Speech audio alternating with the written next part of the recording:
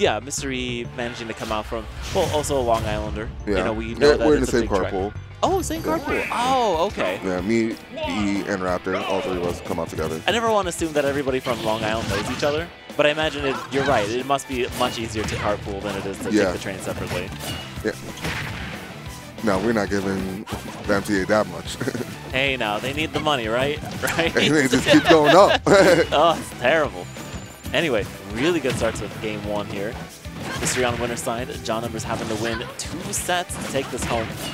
Yeah, and Mystery playing a bit upbeat happy right now.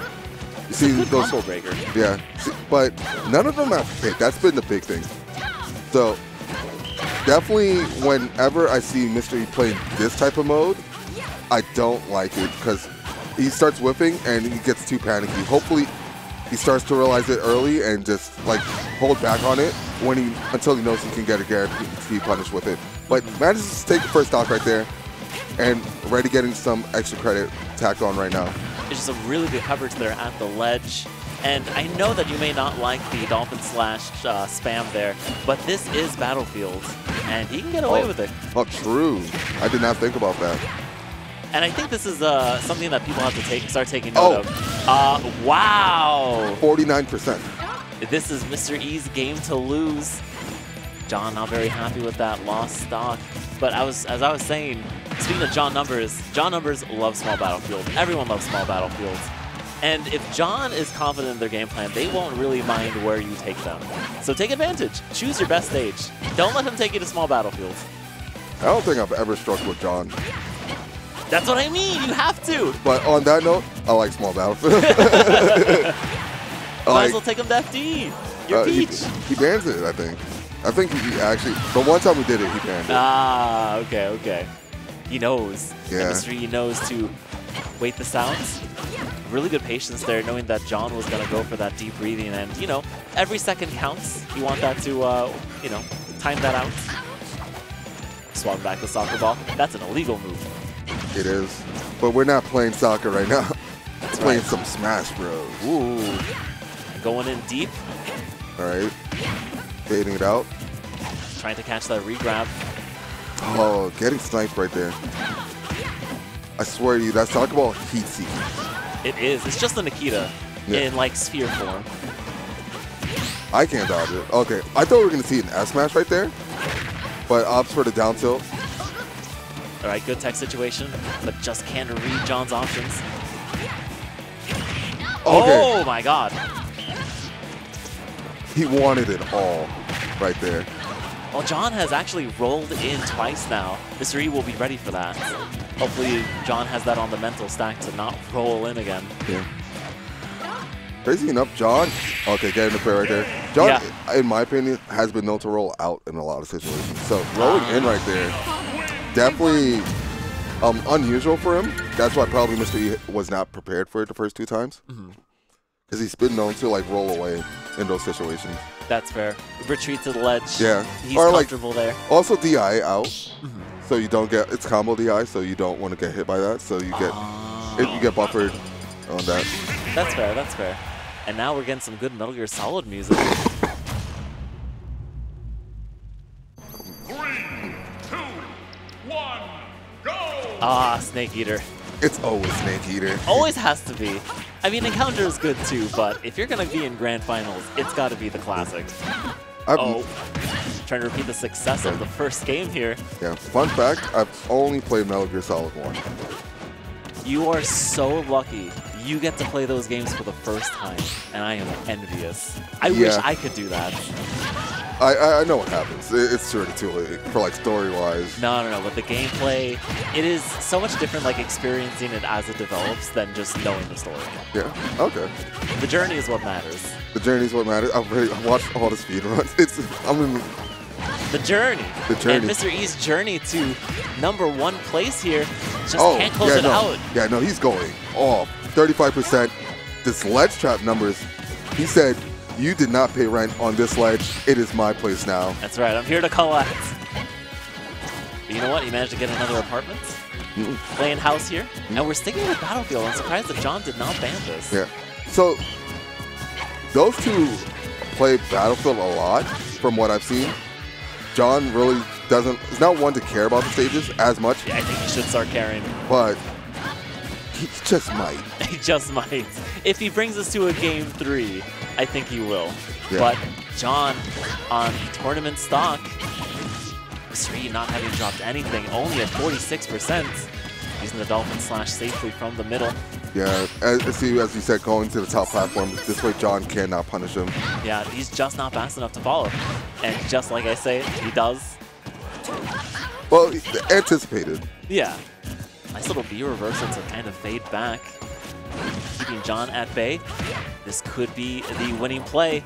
Going in too deep. And no! Doesn't get the tech. Oh, man. Oh. 2-0, Mr. E. 2-0. You know, John is always usually so on point with those techs, and to miss it definitely feels like, no, I've done this a million times, and the one time that I need to do it, I can't. It must be frustrating. But Mr. E played out of their mind tonight. A clean sweep against John in Grands. Not getting down to losers. I mean, a winner's run. Spectacular. And that was a 3-stock to close it out. Yeah. Who 3-stocks John numbers? Mr. E does. Mr. E. He really wants it. Yeah. So, congrats to Mr. E for winning today's Xeno.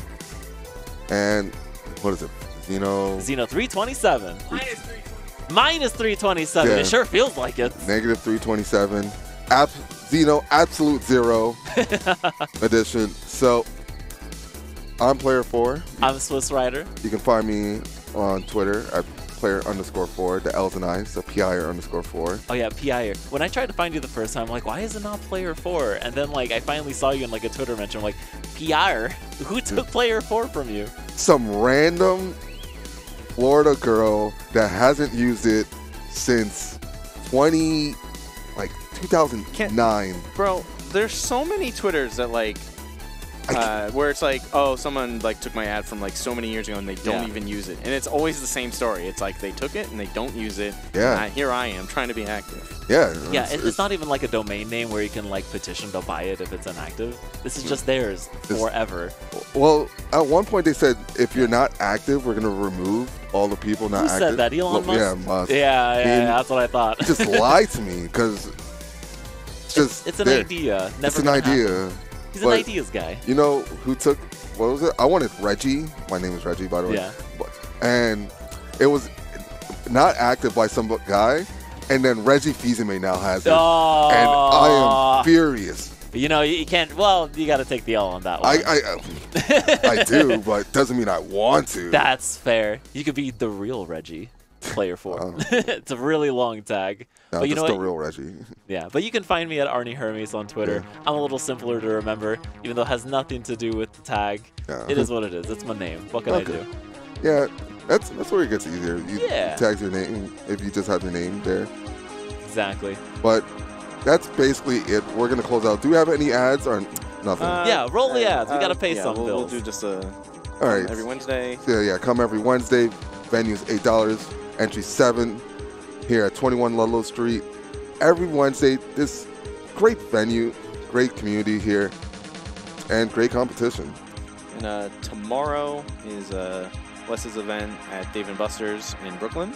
Yes, we have Super Smash Bros. Ultimate and HD Remix. So if you want to play something a little fast-paced, something with some fan balancing, come on down. It's free entry. You can play both. And if they get 32 players, there will be a $50 bonus prize pool.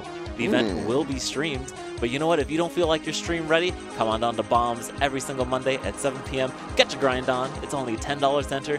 You get all the games streamed and recorded onto the YouTube channel. So it is 64-player cap, no pools, play all the games you want.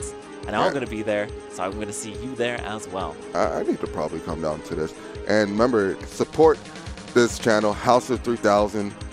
Read their Twitter, please. But if you want, you can follow them at twitter.com/Devin3000 and House of 3000 on all other social media platforms. Yeah, if you like the production for Let's Make Big Moves that happened just last weekend, that was all us, both the main stream and the quad stream. And next up we're going to be doing a Full Bloom, then Collision. Woo woo! You guys are going to Indiana. Yeah. When is CT GamerCon? 2 weeks after Collision. Okay. I'm pretty sure. That's I'm pretty sure still in it's like the first. No, it's like the first week of April? or something Okay. like that. Yeah, first or second week. Or something. I'll see you there. Yeah. I just Nice. didn't know the date. You're not going to Collision? Oh, I'm going to Collision. Yes. I'm going. I said CT Gamer. Ah, okay. I feel like some people are starting to like wait, like, well, where do I go to this? Do I go to that? You just got to go to every event. I wanted to go to Full Bloom, but that's a full story about flying to Indiana. It's Indiana. What's out in Indiana? Pacers. That's true. Us The end of February. and the 24th. Pacers. Yes. All right, everybody. All right. Have a good night. Good night, everyone. Keep warm, and see you later. Deuces.